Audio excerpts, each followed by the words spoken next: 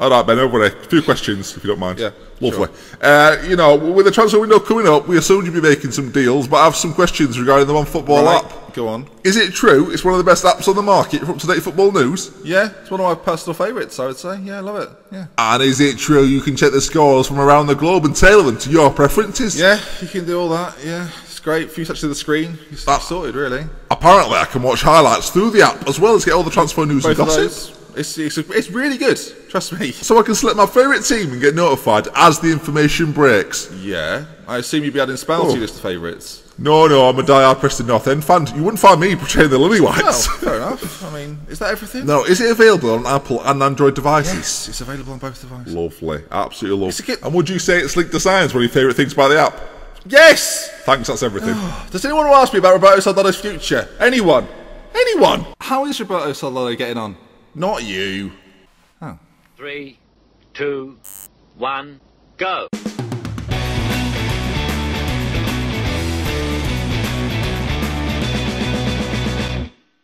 Hello there, folks. Welcome back then to the Ispalian job. It is a transfer special. Hopefully you enjoyed the intro. If you did, let me know in the comment section down below. And transfer windows mean transfer fun. And I'm not alone to... Here we go.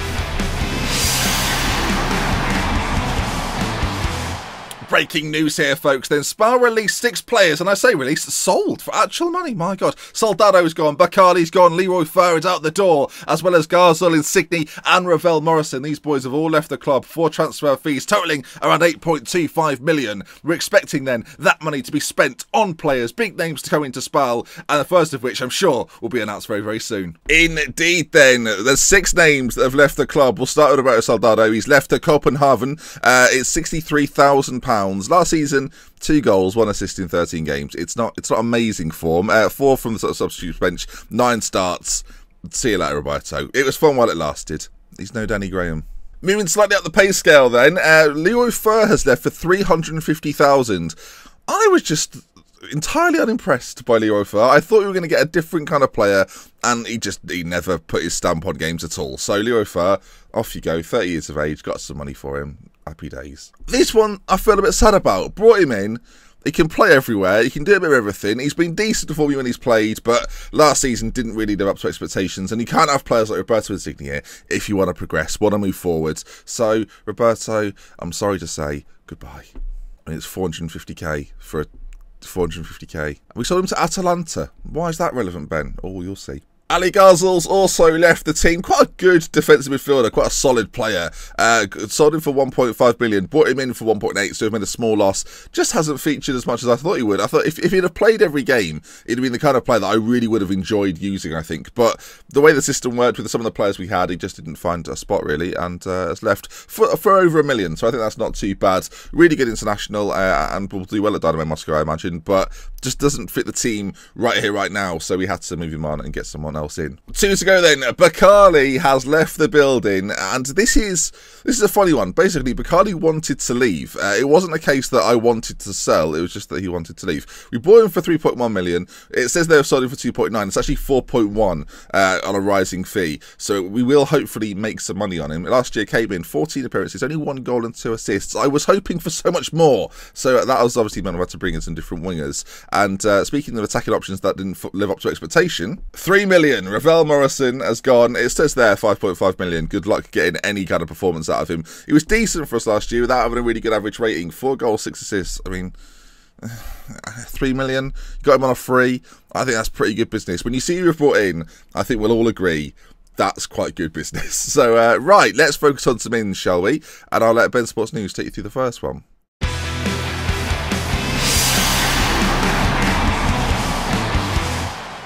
First of the breaking transfer news items today, then I'm back for some more. That's the first bit of breaking news. I'm here again. I mean, 2 transfer windows, summer transfer windows in a row. My God. Nicholas Nkudu has signed for Spal. The Cameroon defender, 96 caps on him so far. Very well-known player in African football and world football. Signs for Spal. Will be a first-choice centre-back. And actually, not a bad player. I mean, I thought him shocked. Seriously, are they all going to be this good? Because... No, They're not.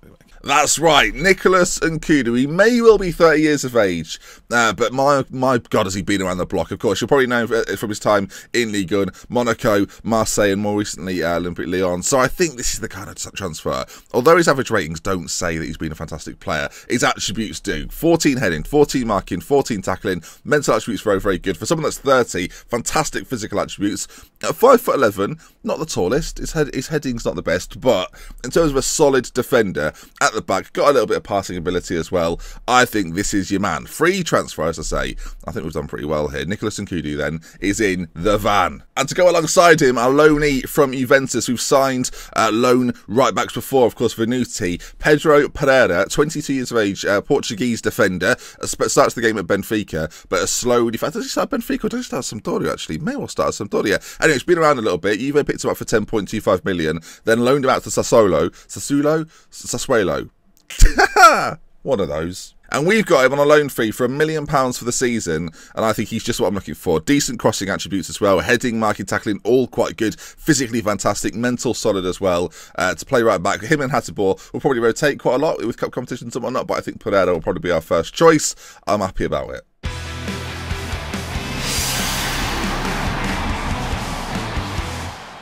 Some more breaking news here, folks. Spal have been in the transfer market once again. 4.8 million spent on 2 players from relegated Atalanta, Yosu and Luca. I know he's not good at saying names, but neither am I. Let me read. Valzanea, is it? Valzanea. He'll be calling him Luca anyway, so I don't know what the difference is. He's brought in Luca and Yosu. Brilliant, there we go. I know that wasn't professional, but for God's sake, I mean, I don't know, do I? Yes, Luca Valzanea. Luca. He predicted right. Now, Luca has been signed for actual money, 3.7 million. And while, again, stats-wise, doesn't look like he produces that much. Atalanta have been relegated, so we've got 2 players from them. Luca is the first. I think as a central midfielder, you think we got rid of Leroy Fer, right? If you compare the two, let's compare the two. If you compare Leroy Fer to Luca, you can kind of see immediately that we've upgraded, and I'm very, very happy with him. Got him on a relegation release clause, 24 years of age, can be here for a little while, and I think attribute-wise, he's got the things I want in all the right places. Great work rate, good passing technique, solid as well. Physicals are very, very solid as well. So I'm happy. I think he's almost a square, but I like it. And as mentioned, Yosu alongside him, 29 years of age. You talk about leaving or getting rid of Ravel Morrison. Getting Yosu in for 1.1 million. You look at the stats he had in Serie A last season, a little bit of an upgrade, and consistently produces these sorts of stats. And that's what I looked at when we got him in. Really good player. To be able to get in for, again, 1.1 million for these sort of attributes. Of course, 29 years of age, hasn't got a long time left, and his physicals are declining. But look at the mentals, look at the technicals, just look at his face. He's beautiful. So he's in. Very happy. I should mention while we're here, Philip Caffrey is now signed to the club. You might remember we signed him a while ago. He's now here from Ireland, so he's not bad. Average rating wise, he's not bad. We'll see how much football he actually gets this year, does little Philip Caffrey.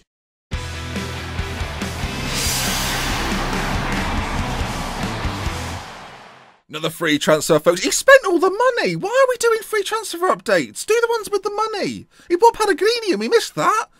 God's sake. Okay, fair enough. Kelvin, former Porto wing, has been brought in. What a sight. That's not, again, not a bad sight. He's doing a... Kelvin's been brought in. You can imagine my disappointment when it wasn't one of the chipmunks, can't you? Yeah. I mean, Kelvin, Simon, Theodore. Here we're the transfer news. Thanks for watching. He trusted me with this job, and I'm throwing it back in his face. He's on it today, isn't he? My God, there's quite a few transfers to go, and I'm going to show you all those. I'm sort of saving the best till last, and believe me, Ben Sports News is not smart enough to get those transfers. But Kelvin, a name that will be familiar to a lot of people. A few years ago, it was touted as one of the best young prospects on, not just on the game, but in real life football as well. It's never really worked out. You can see he's been to Brazil, he's been back to Portugal, and now he's ended up at Spal. Now, he's not had the greatest of seasons recently, as you can see there. Maritimo, I think, 8 appearances, nothing coming from that. But the years before that, 30 appearances, 8 goals, 3 assists, and that's the sort of form we're hoping we can pick up.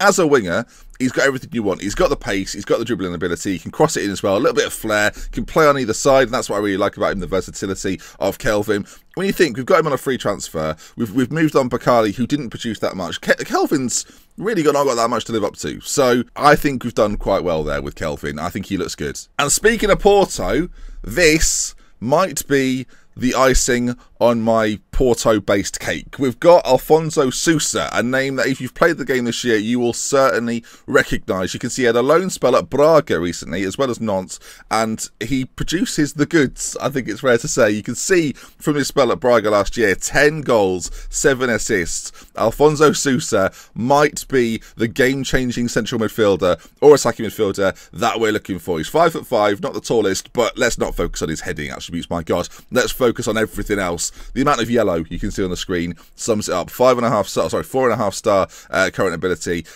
Oh, yes. That one I'm very happy about. And there's a few more. And he may have missed it, but Padaghini's back. We've signed him on a £1.1 million deal from Torino.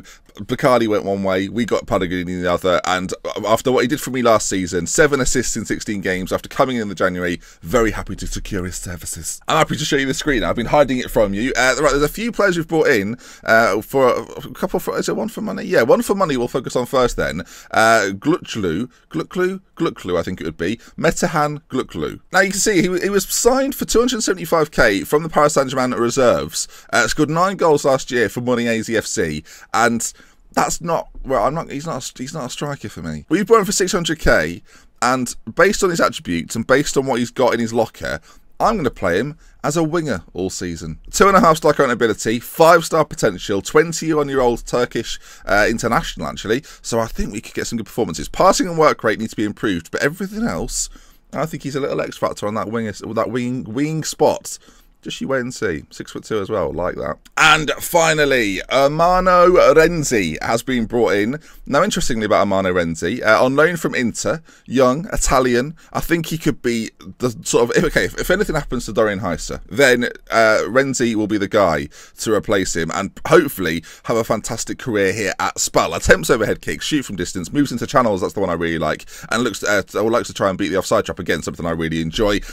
Spent some time at Parma last year, where he got 19 goals and 7 assists in 37 games in Serie B, don't forget. And yeah, I think he's very similar to Heiser in terms of his attributes, and that's why I've brought him in. If anything happens to Dorian, this is the man that will surely replace him. And there we are then. That concludes the squad for this season. We will play a game today as well, so this is a longer episode, probably closer to 20 minutes at this point. But yeah, we're going to play a game.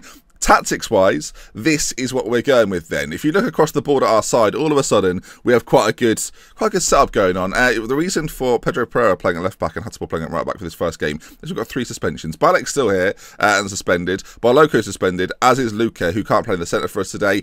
So it gives us lots of options. I think squad-wise, we're as strong as we've ever been. Easily stronger than last year. We've still got 7 million to spend. January, that's when I think that'll come into play. When Alberto Selli's transfer listed and we can bring him home, that's when I think we can spend that money. But yeah, a 4-2-3-1, quite simple, quite basic, and with lots of room to manoeuvre and change. We can go more defensive if needs be. We've still got players like Toscano. The boy is still here at the club as well, so we've got options if needs be, and the depth in our squad now is far greater with some stars, and that's what we were lacking last year, some star power. I think Alfonso Sousa, as mentioned already, is going to be that star, but I guess we'll find out this season and we'll see what he produces. Dorian Heiser, of course, is still progressing nicely, looking good, and hopefully we'll be even better come the end of the season. Still only 18 years of age. How crazy is that? So let's get into our first game. And it's against a team that really we've always done quite well against. Pre-season, by the way, has gone bloody well. We also went through the Tim Cup, but Napoli await us today, so let's take them on. Now, of course, last year, and I don't know what Napoli have done, I guess we'll take a look. Last year, I will show you the instructions before we carry on. Higher tempo, closing down more, looking to exploit the flanks, working it into the box and playing fairly wide. Quite simple. I'm playing on a standard approach with room to move it up and down. Kelvin needs a number, 27 for some reason. So what do you think about the transfers then, folks? Let me know, comment section, that's where you'll critique. Okay, starting off the season against Napoli. I guess actually, what have Napoli done? Now, they didn't have a very good year last year. Napoli finished 11th, so not their best season. They've sold Douara, Milik's gone as well, and they've only brought in 2 names. David Costas has come in, centre-back, looks pretty average. That is David Costas. And then Trokev, I think, again, I mean, he looks okay without being super special. Okay, we'll see how we get on. Bit of an ageing side, Napoli. This could be interesting. All right, Insigne will be up front. They've got Caloron, Hamsik, Zielinski, Jorginho, Munoz and Koulibaly. Okay, actually, they're still good. They're still very good. I'm trying to play it down like they're rubbish. They're not rubbish. But this will be a contest for our boys. You know, pre-season's gone well.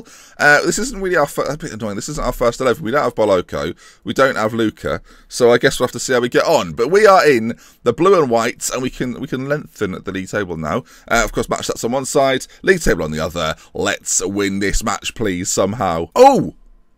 Pause. We had some stadium news. Hopefully I've got the screenshot saved. Show the screenshot on screen. Bloody find it. Okay, as you can see from said screenshot, I found it somewhere. I knew when it happened, I need to keep it. The board have announced plans to enlarge the stadium by 4,750 seats. Initial estimates indicate the planned work will cost 7.25 million. The board have secured a loan of 3 million. It'll take 3 months to complete. The 14th of September. I don't know what's happening, but new expansion plans were announced, and it's a bit more seating. So we're gonna have to wait and see. 23,000 will be the overall capacity. I'm looking forward to it. But next episode, the wall may well be gone. It's not quite that time yet. I'm just, in case we get a replay and you see the wall, you'll know why. As Kristig finds Sousa on the edge. I've brought you in for a reason, my friend. That's not the reason, but I like that you've got the ball in lots of space there. More of that, please, team. Let's make that happen. Okay, so far, quite a dull 15 minutes. Quite an even game. The only shot of the game came from us. I'm okay with it. I guess in terms of season expectations, I think mid-table, securing ourselves in mid-table, not being in a relegation fight this season, absolutely not. Getting mid-table and then progressing forward towards Europe, that has got to be the goal. I think the team we've got now, as I say, is much better than last year's. Last year's transfer window was a bloody mess. This year's, I feel, is far better. Far more concise. We've got much better players generally across the board. Casola was brought in the January. He now goes alongside Nkulu as we get to half-time. We're holding Napoli quite comfortably here. Of course, the transfer window's not over yet. There's still room for the odd thing to happen. And when I say odd, I mean the bizarre stuff to happen. So let's not rule out any ins and outs at this late stage, but you'll find out that next episode. Guklu is already suffering a little bit for fitness, 66%. I mean, we do have Loa waiting in the wings. In fact, let's get Kazenga on, get Loa out there. Kelvin on one side, Loa on the other. Lovely stuff. Right, I mean, time's ticking away here. It's a very boring game to have as your first game of the season, but we seem to have the best of Napoli. Oh, Ben, you've opened your big mouth, and now look what's occurred. Zielinski, oh, of course it has. It's the only thing we've seen them do all game, and it's gone in. They say there's building work. I can't. I mean, the wall's still there, so I don't know what building work's occurring. If they do 4,000 more seats and don't fill in the right, 10 minutes to go. We best go attacking. Do we make an attacking change as well? Let's get Renzi on. Time to be a hero. We'll take Kristig off. We'll bring Renzi on as an advance forward alongside Dorian Heiser.